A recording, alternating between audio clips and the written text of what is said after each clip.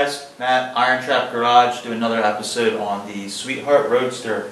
So in the last episode you saw where I had some friends over and they kind of helped me get just a perimeter frame tacked together. We showed you some of the process of cross measuring and everything to get it to basically standard dimensions. And I know I was doing a little bit of kind of double work here, but I wanted to show you guys the different ways that you can do this. Since I just tacked a couple of things, it's not a big deal. So what I did is I set it to stock dimensions, and what you get when you have a Model A is you get a little bit of overhang of the frame, pretty much almost the whole way back, but especially at the cowl, where the Model A cowl is narrower than the 32 would have been. So there's a couple ways to overcome this. Some guys will split the firewall all the way up and they will push it out to get it to match, and then weld up the seam, put a little filler patch in, and then they just deal with the overhang, or how it is along the whole way of the frame. The other way is some people, they would pinch the frame kind of right here in the front at the cowl. We can put a pie cut in it and squeeze it together, and that gets it to pull it together as well, and then they again weld it up on the frame. What I'm going to actually do on this one, I want to do a couple things taking from different styles that I like, both old and new.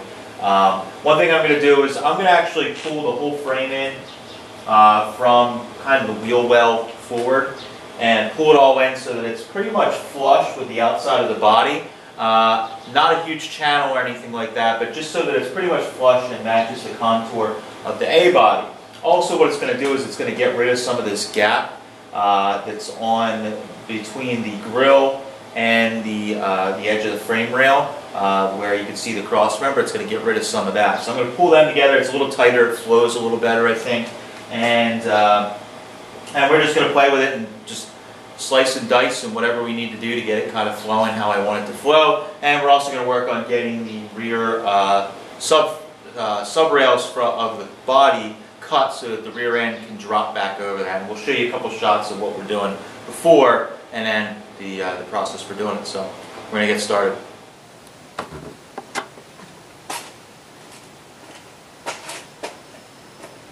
Okay, so what I did is I reset the table up. We had everybody here the other night, set everything up, and it was pretty good. But now that I moved things around a little bit, the table isn't where it was sitting. I was afraid that things had moved some. So I kind of just started over from square one, since we're making some changes today and taking it from the stock measurements to in where it matches the body. So what I did is I took the line that's in the pavement on the ground in the pad in my shop, took some measurements, made sure that it's really nice and square, and they did a really good job, so that line is really straight. So I ran my laser here down and got that set up so it's running down the line in the shop really nicely. And then from there, what I did was I took the table and set it up on top of the line, got it squared up and centered, and then also made sure that the chassis was the same, which it was, because I didn't really take it off the table yet, so it was pretty darn close. Now that I have that all together, I'm sure that everything's sitting how it should sit. I set the grill on, made sure that was kind of looked right when it sat on, and now I can start, just cut the tacks loose in the front cross member and start pulling it in after we cut the bracing loose on it. So I'm going to get started on that, and we'll show you as we pull everything together.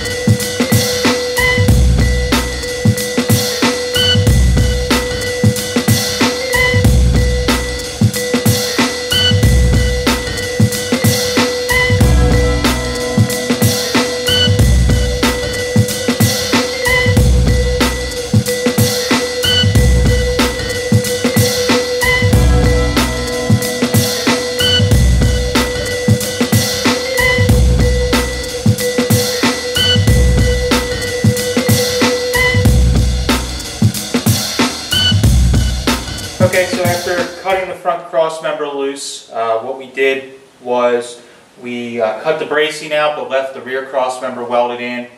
Again, everything's square and centered up, and we pulled the frame rails in while keeping them clamped in the back, and what that did is that allowed it to pull and kind of match the body line of the car, and it sits pretty much flush here at the cowl.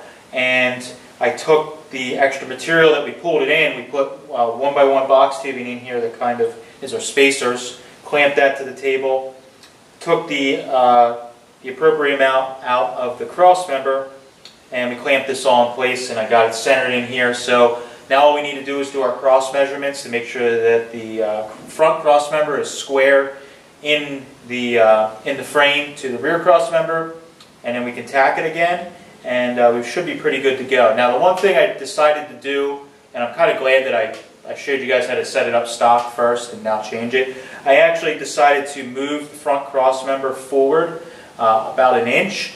What that does is it widens the wheelbase a little bit, but it also gives me a little more room in the engine bay. For anybody that doesn't remember, I'm putting a 331 Cadillac engine in here, which is quite a bit larger than the flathead V8 that it would have had originally. So that extra inch may be what I need to save me a lot of work in the firewall area. I'm still going to have to do some work, but it won't be quite as crazy, I think, with adding that extra inch, and might help me with the fan as well. So I added that extra there, and now we can start getting everything welded up. So we're going to do that and show you guys how to do it. Whenever you're ready.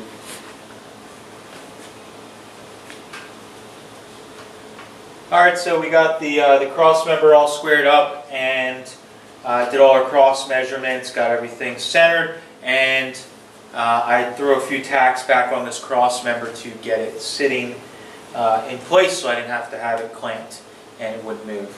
I wanted to show you guys kind of where we're at with this before we move further. One of the first reasons that I wanted to pinch the rails in the front the way I did, by kind of contouring the whole entire frame rail, was it pulled in the frame rails so that they're pretty much touching the edge of the grill shell. So it looks like it's supposed to be there. You know, the way it pinches in, there is an excess cross member that's exposed, and it kind of flows right into it, which is really nice. I'm happy with that. Down the side of the car, you can see that it has a nice flow to it. The body kind of flows with the frame the way we did it, and I'm pretty happy with how it's going. So now what we're going to do is we're going to get into the trunk area, cut out the sub rails in the back half, and I luckily already have some threaded rod in there that's keeping the body kind of square.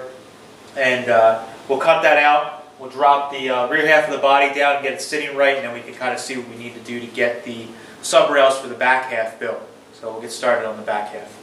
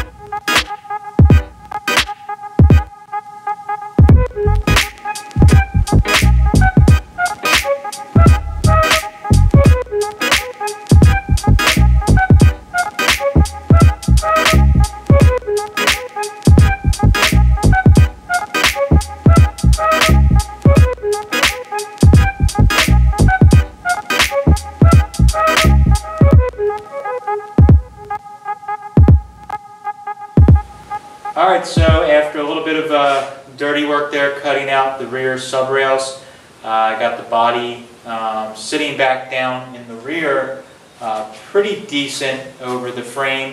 We still need to do a little bit more trimming in the front here, and then also in the back. What I was doing was actually trimming away the bottom of the sub rails, the little lip that's on it, so that it sits down and it's basically almost sitting on the doors or on the body on the bottom. That way there's not really a big gap like you see on some of the cars when people put A's on 32 bodies. So I want it to sit pretty much flush across the body, across the frame. The other thing we did, and I'm really happy with, as I mentioned before, is we pinched the rails in up front here, and this sits really nice and tight around the grill. And it's pinched in so that it kind of frames the grill, if you will, really nicely, and everything's kind of matching up really well. It's nice and centered, and I'm pretty happy with it. So that's all we got for this this episode.